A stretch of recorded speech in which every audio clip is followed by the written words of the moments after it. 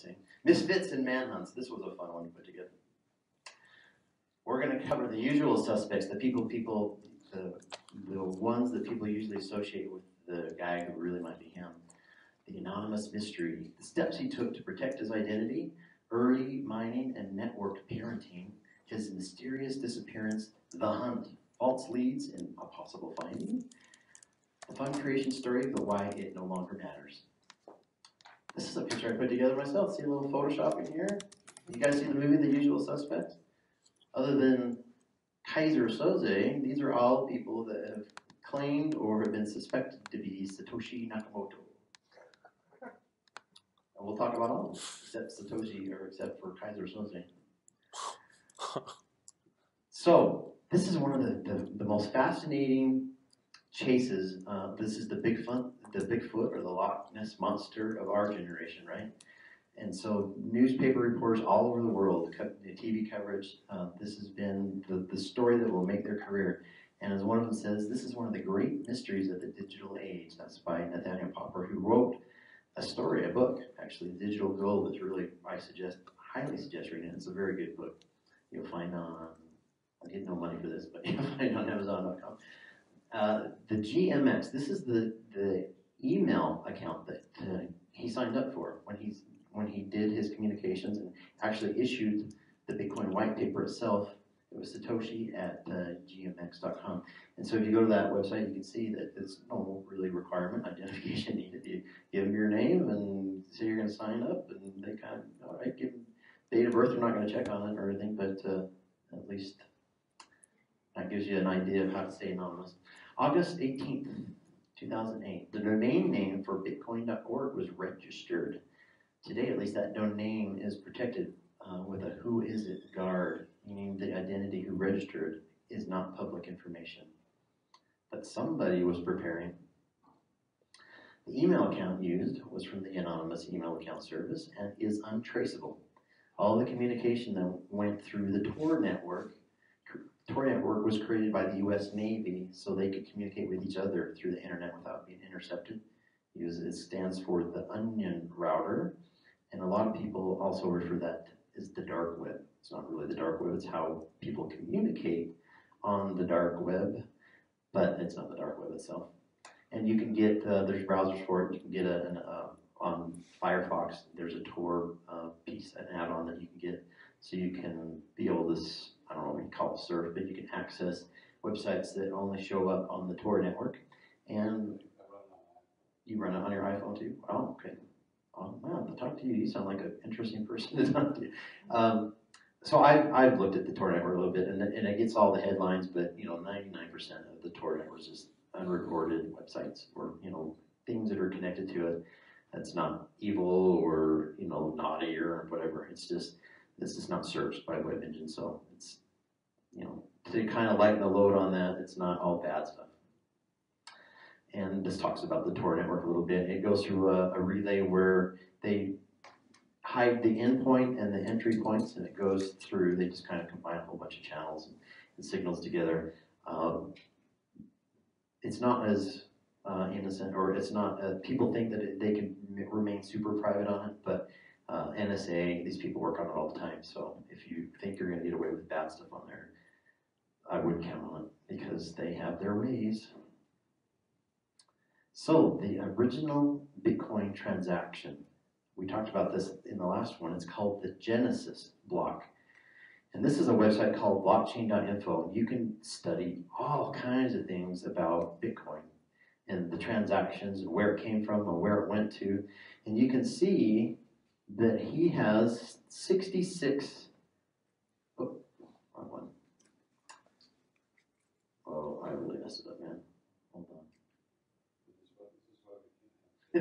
This is why we can't have good things. Let me fix this just one second.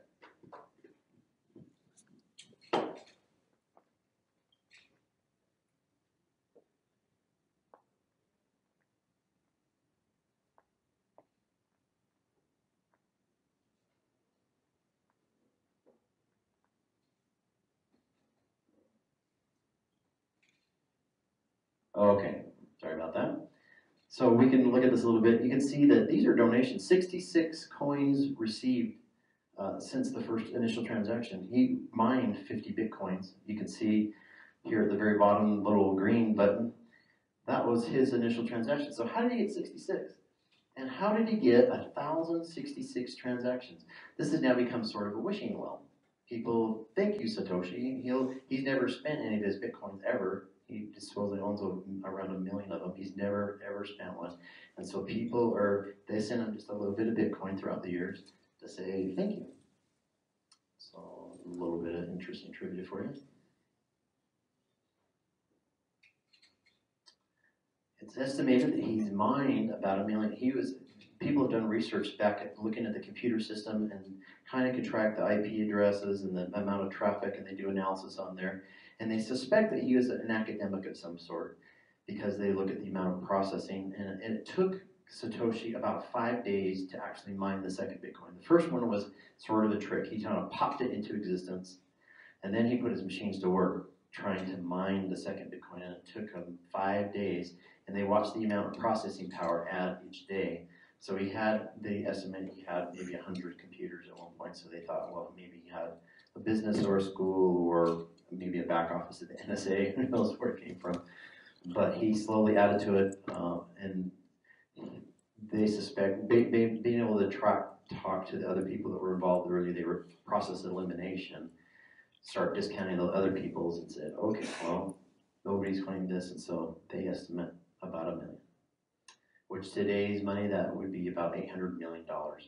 So some people, if predictions come true and Bitcoin could theoretically be a neutral country, a world reserve country, theoretically, it's not unfounded. A lot of people with PhDs, a lot smarter than me, that says if the right conditions meet, Bitcoin could be one day measured as $1 million. And if Bitcoin is $1 million one day, and Satoshi Nakamoto has got 1 million, Satoshi Nakamoto could be the world's first trillionaire.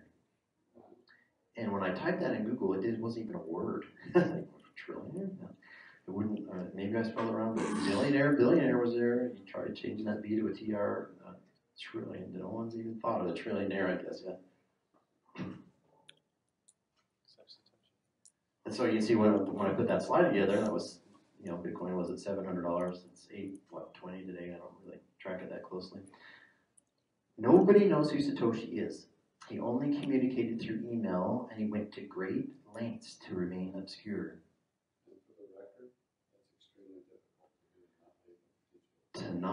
Our audience, what's your name? Bob in the audience says it's extremely hard not to leave digital footprints now.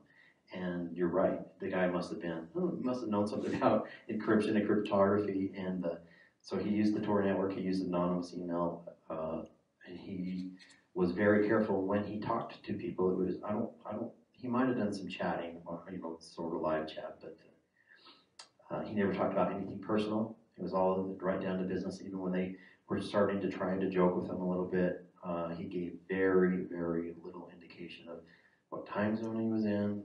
I think he mentioned on some report they had to fill out for something. He said he was a Japanese male that was 2034 or something like that. But anytime anybody started to dig into it, they realized really quickly that was all fake. And we talked about this a little bit in the last slide. He actually put the headline in the Genesis block. And that's what this is on the left. If you've never seen hexadecimal, all the weird random letters and numbers there are characters in the alphabet that if you transpose those, and there's software out there, if you Google it, hexadecimal to English or whatever, it'll translate that for you. The Satoshi Enigma. We talked about this. A journalist has spent years looking for Nakamoto. His identity was been one of the great mysteries of the internet and the holy grail of investigative reporting. Does anybody know what this is? Have you seen that before? The cryptex? Those are kind of fun. They were invented hundreds of years ago. The royalty of the time would put messages in there to be able to give to each other. And you have to spin these in the right order. Each of these dials have a letter of the alphabet, and so they could put their whatever the key word is. That's the whole key to the whole situation. That was a key that you had to know, the secret key to be able to see that message. New York's Joshua Davis says, the need to find him seemed almost painful. Nakamoto himself is a cipher. And here I go ahead and uncover, in case you weren't here, the last part, the newspaper that has the clipping and that is now a collector's item. If you find one, let me know. I'll buy it from you. If you can find an actual paper copy of it. So let's talk about a little bit the hunt. Starting from the left, in New Yorker, 36-year-old male from Japan. What? That was the first article. This is the first one I read too when I started my trip down the rabbit hole known as Bitcoin, the New Yorker. And this had the movie intrigue for me, right? How nice is it when you get into something and it immediately draws you right into it? Who is this guy? He created this thing that could change the world, a whole new paradigm. The Bitcoin mints its first billionaire as they crossed $1,000. That was in November 2013. Researchers uncover the likely offer of the original Bitcoin paper. We'll talk about this a little bit more, but they did analysis of his white paper, and then people gave him the usual suspects, give him sample writings of all the different people, and they run them through the computer algorithms, and they said, no. There was one that had over 80, I think it was over 80% chance likelihood that they matched it. And we'll talk about him. Decoding the enigma of Satoshi Nakamoto and the birth of Bitcoin in 2015. 4 years, 100 million later. Well, you can see. Stakes are high, the interest is high, the press is all over it, and boy, wouldn't we all like to know. Is it Dorian Satoshi Nakamoto, this gentleman from Southern California? Well, Newsweek magazine traced down this gentleman and issued it on their cover of their magazine and scared poor Dorian to death. He had never heard of Bitcoin before. And when hundreds of cameras started showing up at his house, he wasn't prepared for, and he was, at that point he thought Bitcoin was something bad or illegal, and he tried to disassociate himself from any kind of involvement with it.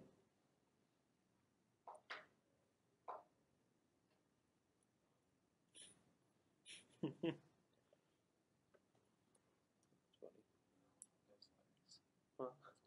national magazine claims to have identified a mysterious founder of the worldwide digital currency called Bitcoin. Tonight he is speaking out, but he says he has nothing whatsoever to do with Bitcoin. Why did you create Bitcoin, sir? Okay, no questions right now. I'll let you on. First, can we ask you about Bitcoin? Why are we involved in Bitcoin? Okay, I'm not involved in Bitcoin. Okay? Who's involved in Bitcoin? I'm up to you on first. I'm going to go with this one. Big one. Oh, okay. Yeah, this is. Oh, jeez. Hey, who's yours? Newsweek claimed the creator of Bitcoin had not used a pseudonym. They connected the dots to a 64-year-old Japanese man living in Los Angeles, named Dorian Prentice Satoshi Nakamoto. Nakamoto immediately denied the allegations and said he'd tell his story to the first reporter who agreed to buy him lunch. The main reason I'm here is to clear my name. That I have nothing to do with Bitcoin, nothing to do with developing. I was just an engineer doing something else. As the media frenzy escalated, Newsweek's claims started to unravel. Holes in the story led many to believe it was nothing more than sensational journalism. There was no conclusive evidence tying Dorian to Bitcoin. Amidst the uncertainty, on that same day, a comment suddenly appeared on Satoshi's long dormant profile page, which read, "I am not Dorian Nakamoto."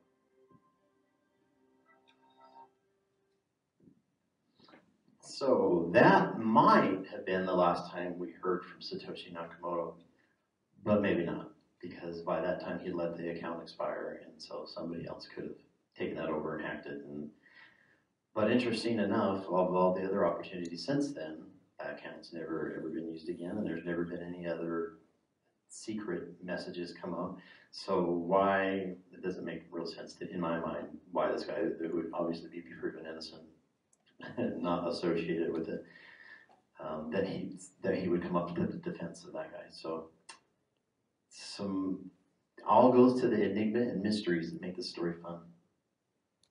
Now, the interesting part of that I found with the Dorian Nakamoto is, remember the guy in the last presentation that I had? National Magazine claims to have identified the mysterious founder of the worldwide digital currency called Bitcoin. Tonight he is speaking out, but he says he has nothing whatsoever to do with Bitcoin. Why did you create Bitcoin, sir? Okay, no questions right now. Can we ask you about Bitcoin? A national magazine claims Sorry, to we'll have go on to the next one. identified Not going along with me. So Hal Finney was the guy who died of ALS. We talked about him. He's the first guy that actually received Bitcoin from Satoshi Nakamoto, the first transaction. What was interesting is that in the whole scramble for this guy in Dorian and everybody else wanting to talk about anybody else that was involved with Bitcoin in the early days, they found poor old Hal by then was paralyzed and could wink and blink, but it was pretty much that was his final days before he succumbed to Lou Gehrig's disease. And he happened, by the coincidence of coincidences in the world, to live only within a few blocks of Dorian Nakamoto. So the guy who had been accused for years of possibly being, Satoshi Nakamoto and Dorian Nakamoto lived just within a few blocks of each other. So I found that interesting. Bitcoin creator Satoshi Nakamoto is probably a known genius. Well, we'll talk about him in just a minute. Some other things about Hal. This is one of my articles. I wrote a farewell to him. He had himself cryogenically frozen in his final minutes. He said he had Bitcoin on a CD-ROM that he had saved, put in a safe, so no one could hack a CD-ROM, right? So he finally took some of his million, by then was worth millions of dollars, and put that. He of course had to use that for medical bills, but his final act was to go to the future, basically try and wake up when there's a cure for this disease. So another little bit tidbit for you. Now, how about Craig Wright and David Kleiman? This is them. David Kleiman was involved in a motorcycle accident, so he was paralyzed for the last 10 years of his life.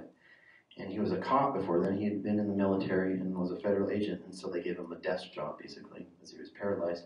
And in his desk job, he learned about encryption, and he learned how to solve crimes, and was very, very technical. And he had gotten in contact and made friends with this guy named Craig Wright.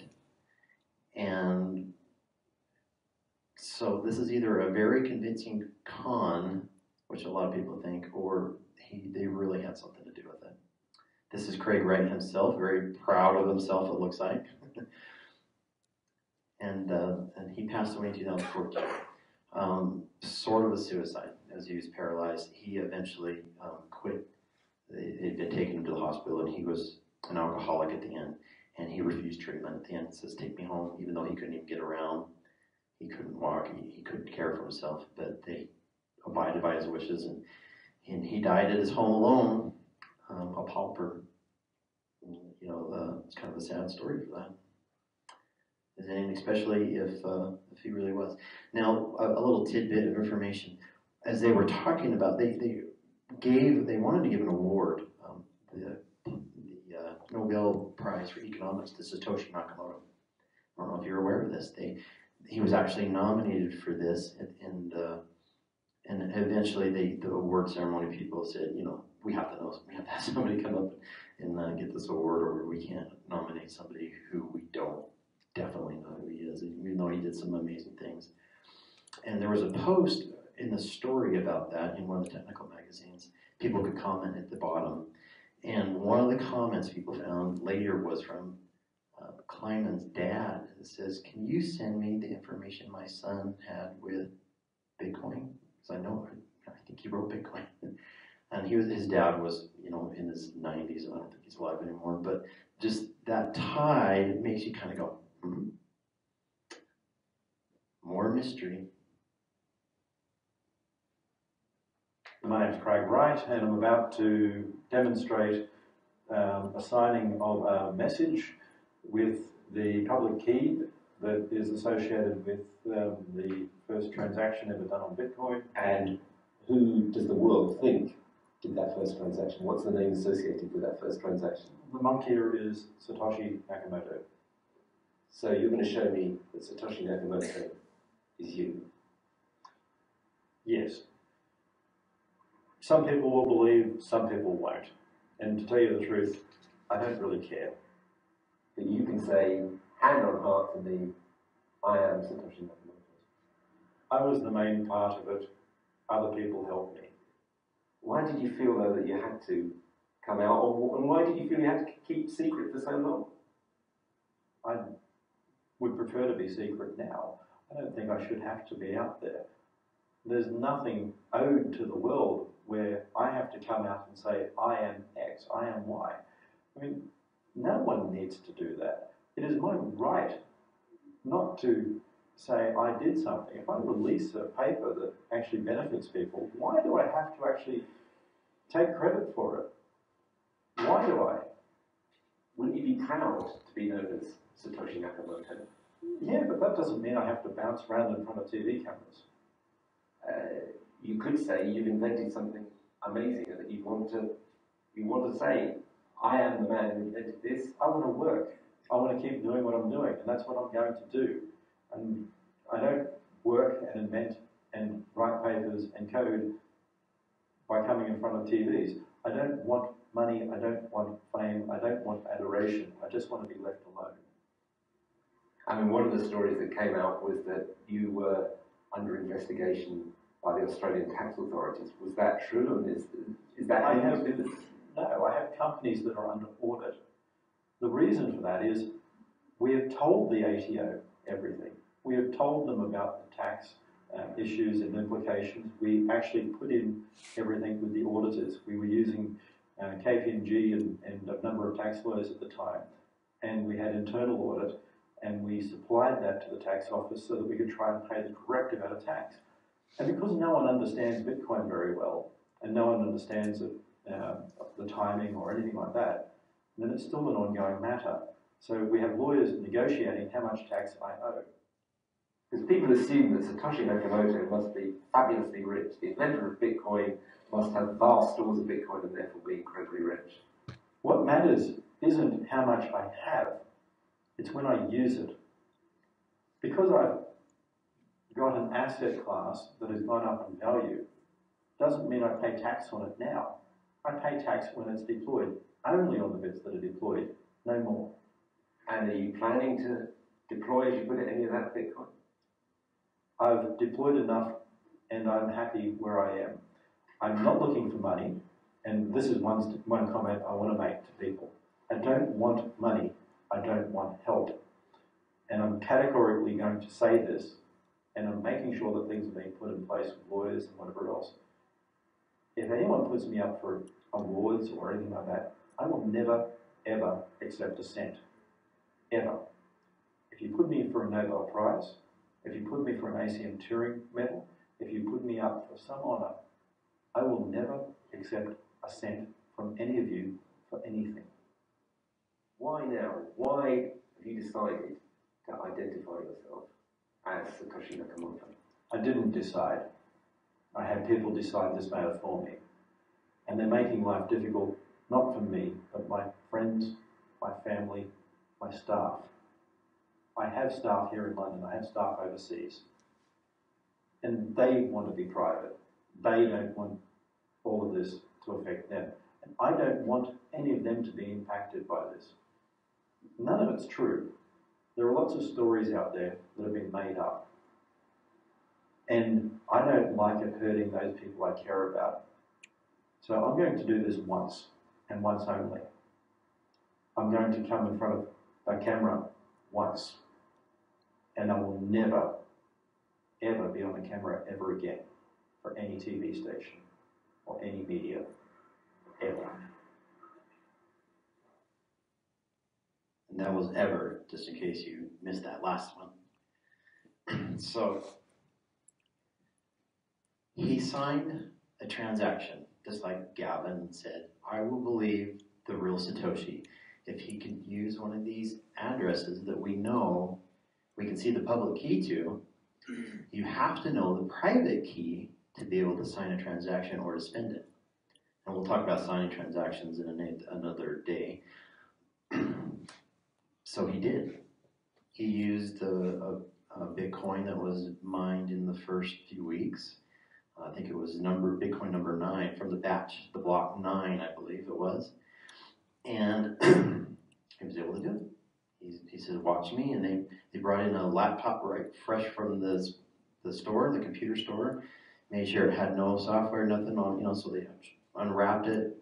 Gavin sat there right there, and they loaded the Bitcoin protocol off of the brand new media that they just put together, so there was no chance of funny business going on. And they put it in, and with the cameras rolling, they says, okay, here you go. And in front of them, he used his private key and gave it the little code, whatever, and it worked. And everybody was able to see. And later on, people were like, this guy? Really? This guy is our hero? I don't know about that. And the people that are really, really, really smart about cryptography started to look at that key a little bit more, the public key and the private key that he used. And people started to think, wait a second, block number 9, wasn't that the block that he sent to Hal Finney?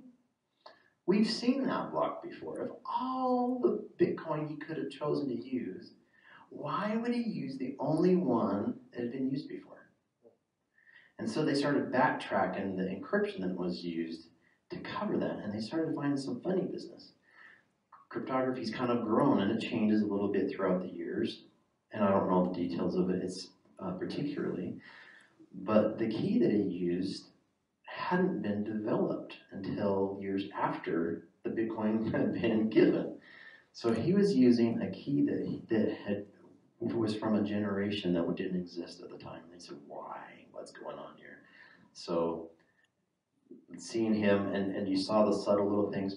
If you put me up for a Nobel Prize or the Turing Award, suggesting these things in people's minds, I won't take a cent. Not he wouldn't take the award, but he won't take a cent. A lot of things didn't add up, but fairly convincing con. He gave leaked through various sources information, articles, letters, proofs through some magazines, and then try to get money from some of these organizations, news, media, whatever, in the background. I'll give an interview for X amount of dollars. Things started to fall apart on him too. But for a while there, it's a very convincing story, and he's a professor. Actually, he taught a class in Australia, a computer class. So he was actually a teacher, and you can YouTube it, and I did.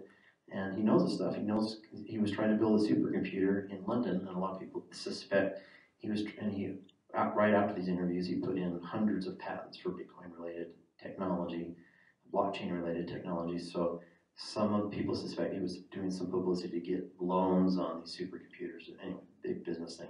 But the guy is really smart. It turns out that the classes that he was teaching on that was filmed, that you can see on YouTube, he was doing as a punishment for some kind of fraud. I didn't know that right at first, but they said, you're doing community service and this is your assignment. You're going to teach encryption. So that's your YouTube.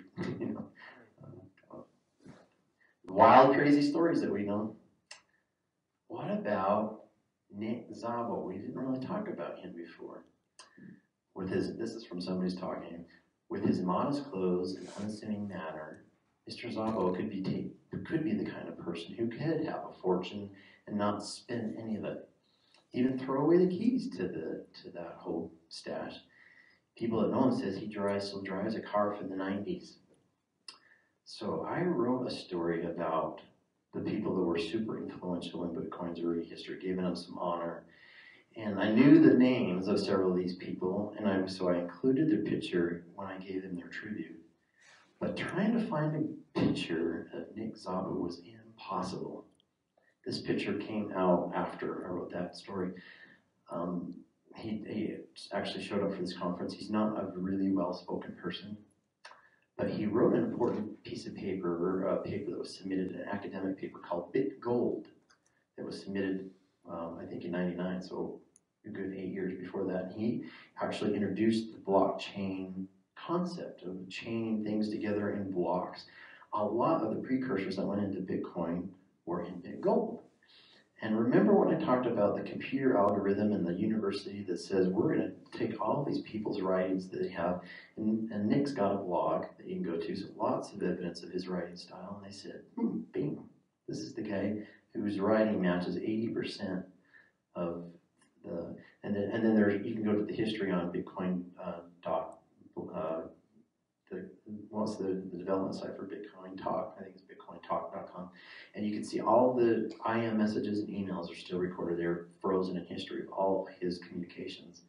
So there's the actual Satoshi Nakamoto's conversations are still there. You can go read his answers and inputs to questions and whatnot that people are asking him. And so,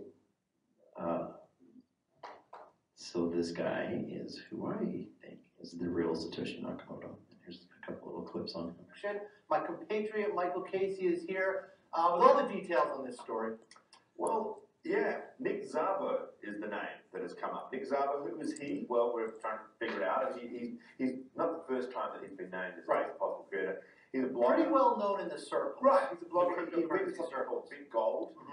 He's been very much involved in developing ideas around some of the core theories behind Bitcoin, decentralized organizations, cryptocurrencies. He invented something called Bitgold not that long ago.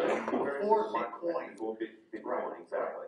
So that's always put him on people's radar screens. And now this university, Aston University in the UK, has done some forensic linguistic study of his writings and concluded that it's an uncanny similarity between his writings and the white paper that the supposedly pseudonymous Satoshi Nakamoto produced in 2008. Right, and that page you see right there, that is Nick Szabo's, that's his website, that's his homepage. And what the university did was they looked at sort of the 11 most likely people that are often named as Satoshi, compared them all, and said, of those guys, Szabo is the most likely. It's not a universe of all the possible creators. Right. The people that often get named as possibilities, and they include people like Gavin Andreessen from the Bitcoin Foundation, and a few of these other Hal Finney, Dustin Trammell. Exactly, figures who've been very active in the cryptocurrency world.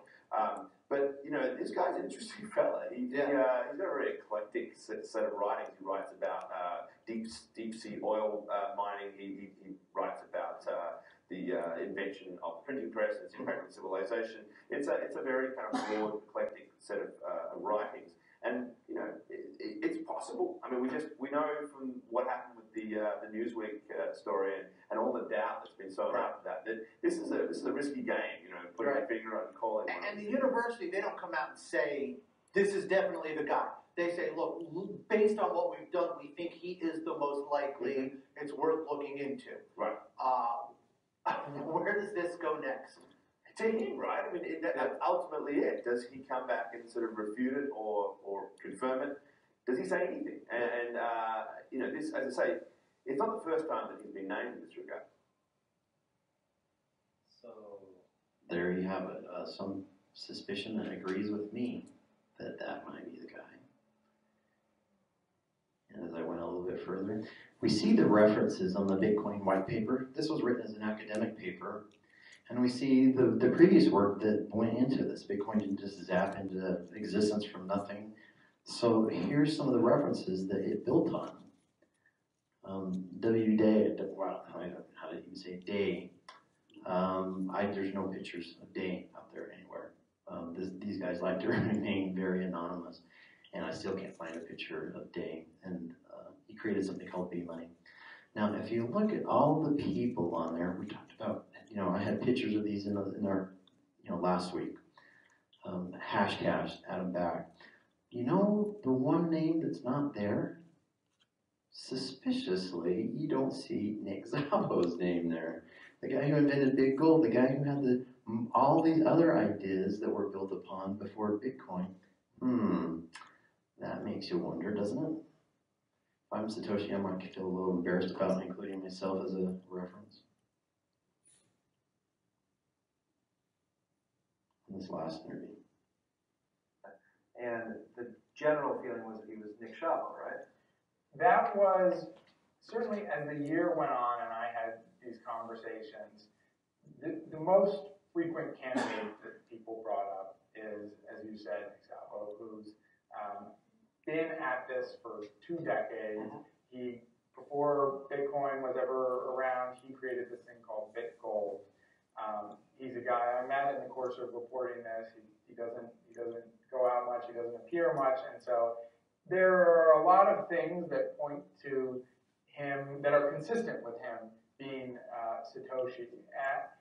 I think perhaps the most interesting thing I learned in researching his background and the background of Bitcoin is that he was part of this group of people that were trying to build something like Bitcoin for a long time. And a lot of the stories that have claimed to identify Satoshi have sort of started from this notion that it could be anybody, you know, that this was this sort of almost supernatural creation. And the reality is, when you look at the history of this, it was a lot of people doing a lot of work over a lot of years, and you had to know about all of that work because a lot of those pieces went into Bitcoin. And so that kind of narrows down the pool of people who it could be, because it has to be somebody who knew about Hashcash from 1998, who knew about David Chaum's digital signatures, and who knew about all these things that were really limited to a small group of people. But you know, I think my ultimate conclusion on Szabo is that he certainly contributed to Bitcoin. He was part of this group of people without whom Bitcoin wouldn't have been possible. So, sorry, we had a little bit of a freeze up of the video portion of that. So, yeah, he brought up, the gentleman doing the interview there was Nathaniel Popper, and he's the one that I mentioned, wrote the book, Digital Gold, which I highly recommend. Very good. He's a very good writer. And if you look through the New York Times and you do your research on what he's written in the past, he's been following Bitcoin probably longer than anybody. So he knows this stuff. He tries to stay neutral about it, but you know, it'd be hard going and meeting these people and going to the conferences and going all over the world and watching this thing grow and you know, become a movement and not be a little bit jaded or take away some of your neutrality about it. So, where does that leave us? Anybody have an opinion about who it is? By the raise of hands, who thinks it's Dorian Satoshi Nakamoto? Anybody? No?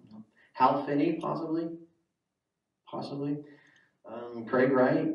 Really? Anybody? Craig Wright? Convincing con if it wasn't really him. Or Dave Klein. They say the writings that they uncovered, they worked really closely together. They said Dave Klein might have been, if that was them, the brains of it, and Craig Wright, some of the organization, whatever. It could have been a duo thing there. I think that's what he was trying to lead people to believe. And that he, in that story, the Bitcoins were held on a CD-ROM or a USB flash drive that David knew about. And then when he died unexpectedly, of course he lived in America and Craig lived in Australia, and something went wrong and he wasn't aware. And then I understand that he took an emergency trip to David's parents' house looking for some mysterious USB key that could be holding, you know, the keys, the private keys to access, you know, $1 billion worth of Bitcoin. So wouldn't that be funny, ironic, if it was sitting laying on somebody's USB key, sitting in some grandma's home in a drawer or whatever. And perhaps if Craig Wright he just is frustrated he can't get to those coins. He knows his encryption, he knows his stuff, he's aware and he has the talents and skills in computering to do it, Craig Wright and this other guy. So, there's still that little light of possibility, even though he tried to prove it with something that he may not have just had access to the ones that were sitting on a USB drive. Maybe he was involved. And we don't want to think so because he's kind of a jerk.